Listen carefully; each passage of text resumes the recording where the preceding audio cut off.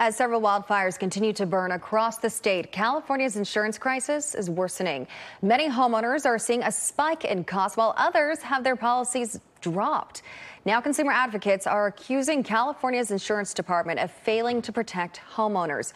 It comes as Insurance Commissioner Ricardo Lara answered questions in an oversight hearing about the crisis. The consumer watchdog accuses Lara of making deals with insurance carriers, allowing them to boost premiums and failing to expand coverage for policyholders.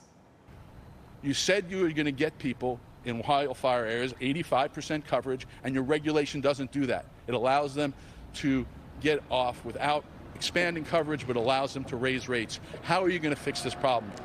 So just last month, his department announced what it called a rigorous and transparent review of all insurance company rate change applications within 60 days, which is called for in Prop 103.